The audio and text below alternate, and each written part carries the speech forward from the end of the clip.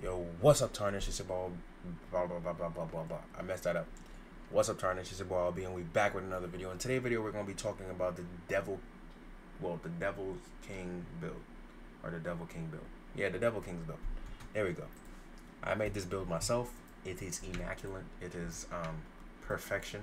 That's its finest. You know what I'm saying? For all those bad guys, I want to be a bad guy. I'll also make a what's it called? I'm gonna also make a official damn Wizard King build also. So but this is the Devil King's build. So with the Devil King's build, what you need is the Imperial Sword, since you're gonna be a king anyway, right? But you don't need the sword. You can make a bootleg version of him without the sword, because I know it costs Robux. But for those who wanna copy the build to the T, you can go ahead and do that. But we're gonna go ahead and go towards this quest, and on the way to the quest, we'll explain exactly what we're running here.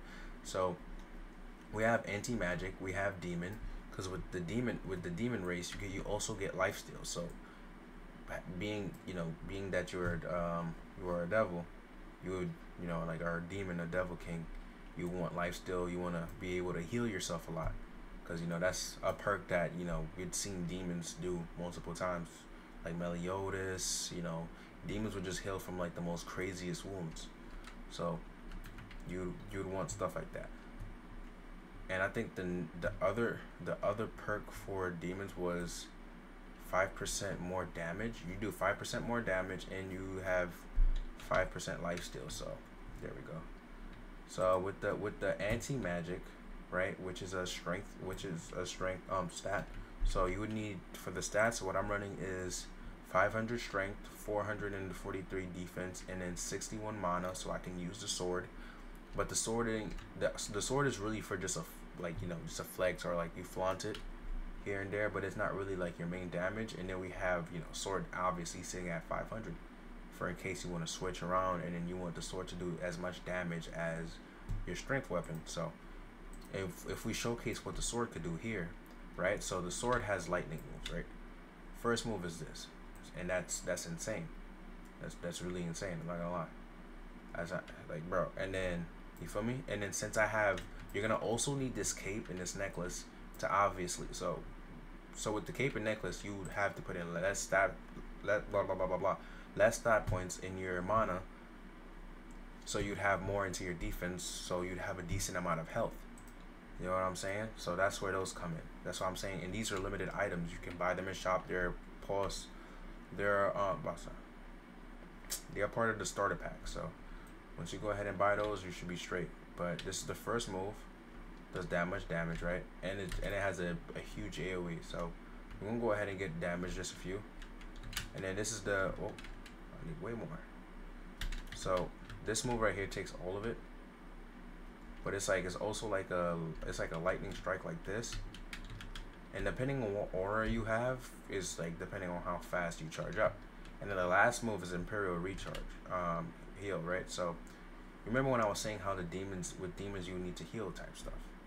So you can use like the healing factor, and the crazy thing about it is you can hold this ability.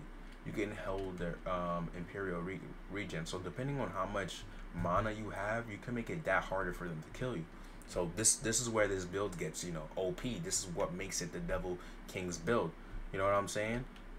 And then you have Asta's sword, and then you get the demon mode, which increases your damage on top of the demon race that you're a part of. You see what I'm saying? You see, bro, I ain't gonna lie, I be making some crazy builds, bro. I just be thinking about like what's the best way I can make myself like one of the most dangerous characters in the game, and that's exactly how I make these outrageous builds.